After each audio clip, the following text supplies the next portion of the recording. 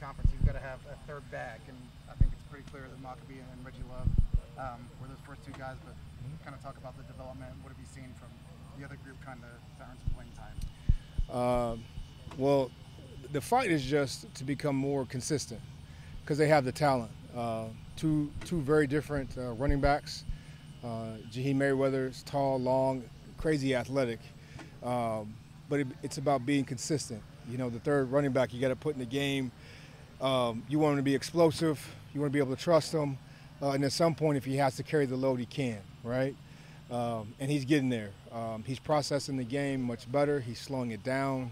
His mental mistakes are becoming less and less. Now it's a matter of being able to play at the tempo we need you to play at consistently, right? Being able to get over a mistake or a missed assignment. In the game, you don't have time to sulk and overthink it. You got to move on to the next play. So that's some of that's being a freshman. So we just keep pounding reps on him, and he's making a world of progress. And then obviously,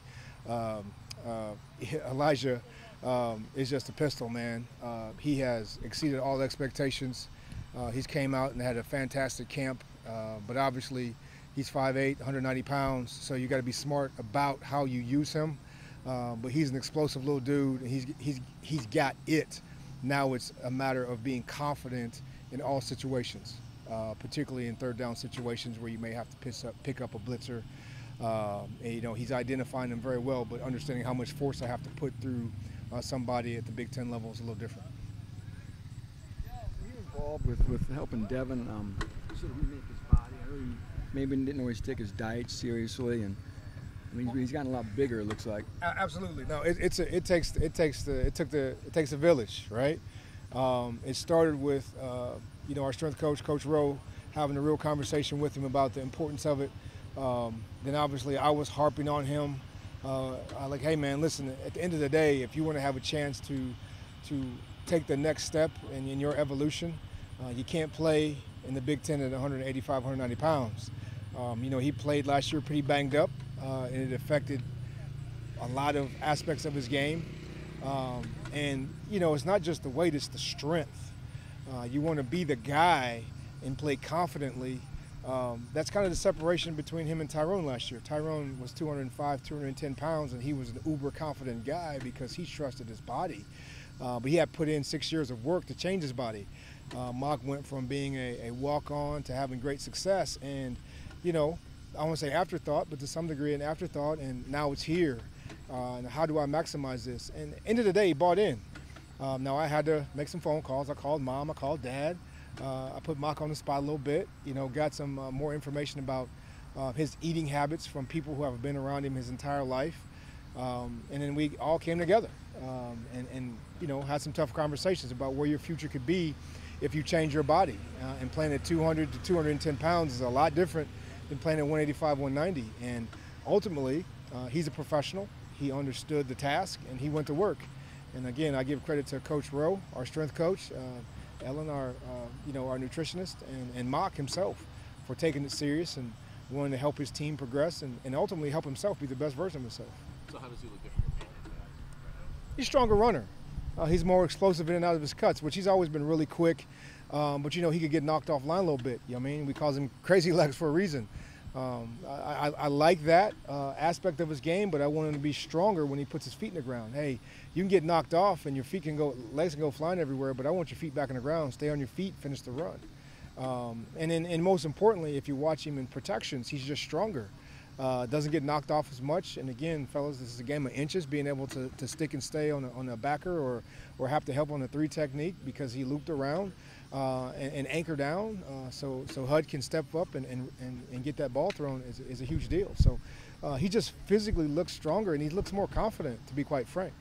When you guys were looking for another back through the portal last year, were you looking for someone that complemented Devin in some way, or was it just we want a productive back? Both. Right, both. So, if you look at Reggie Love's history, like he was the number 2 to the Doak Walker Award winner, right? He understands the assignment of being a team player in the backfield, and when his number was called on, he produced.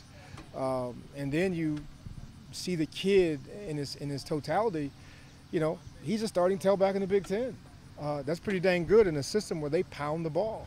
They expect you to be able to pass protect because they do so much play action. And then, you sit down and you have the tougher conversations about what you want to do with your future. Have you maximized your talent? What are the things that you need to elevate? And do we match? And all the things that I believe in, that Coach Walters believe in, is Reggie Love. He is tough as nails. He is in my opinion, an every down box running back who can do the dirty work for you. He's quicker than you realize, got a little bit more burst, but he has more to his tank, right? And he doesn't have a crazy amount of yardage on his body, right? So there's still some tread there. So if we need to lead on him, we can. And then his football IQ, his leadership. There are so many other aspects that you want out of a 1A, 1B. And it's just what happens. They complement each other just beautifully. Last year, you obviously had to retrain Tyrone how to play running back because he'd been a receiver for so long. Was it easier just naturally fitting Reggie in when he got here?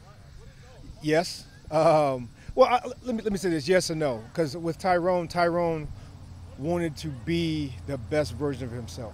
So there wasn't a challenge, right? I had a great student who wanted it. I mean, he wasn't fighting it. And with Reggie, again, he wanted to get better. He wanted to get coached. And that's part of that journey you take when you're trying to find a transfer. Does he fit our culture? This is still a developmental program, and I don't care how good you are. I'm going to try to get you to be the best version of yourself, right? As good as Maccabee is, it's my job to help him see the deficiencies in his game and help him improve upon them. And it's the same thing with Reggie. And I think you'll see a better version of Reggie. We just had a conversation about he didn't think he had a very good practice because he was working on some things, slowing some things down, trying to get that picture to slow down. And I'm like, son, you average probably 4 to 5 yards a carry. You want 6 to 7 yards a carry. Well, you were slowing the game down, trying to get your body in the right position to be able to finish run. Well, it's not live tackling. If we were playing live football, you probably did average 6 or 7 yards a carry. So it's perspective, right? And the fact that he can see the game that way and feel the game that way is fantastic. In your mind, is there a battle right now to be the guy who's on the field for the first snap at tailback, or does that go to Devin because he has tenure? There is no battle. Maccabee's that guy. But if you pay attention to who I am, they're both starters. I know that's what it says in the ledger. Like, it doesn't matter to me. I mean, if we called a play that was preferential to Reggie for the first call, Reggie's going to be starting. That's the bottom line. We're trying to win. And that's the great thing about the guys I got is they just want to win. They have their own singular goals, but, they both know who they are and what we need them to be. You might be the second guy off the bench. Well, being Tyrone last year, the second guy off the bench wasn't bad, right? We all hope for that. So that part's the ego thing, and those two kids don't have an ego. Is that production you got from Devin and Tyrone, is that just what you guys envision kind of for this group? Well, I mean, that's what you want, right? Like, it would be fantastic for us to be able to run for 2,000 yards again this year as a whole offense. What you want is just consistency. Even with Tyrone and Devin, you just want consistency because when they were consistent, they were on the field doing their job correctly. You can obviously see what they are, right? They kind of play free, right? You don't try to mold Tyrone and make him be something he's not, right? You just, hey, man, trust me, press a little bit more, do this, right? And it's the same thing with these two. The biggest thing is make sure that our scheme fits what they do.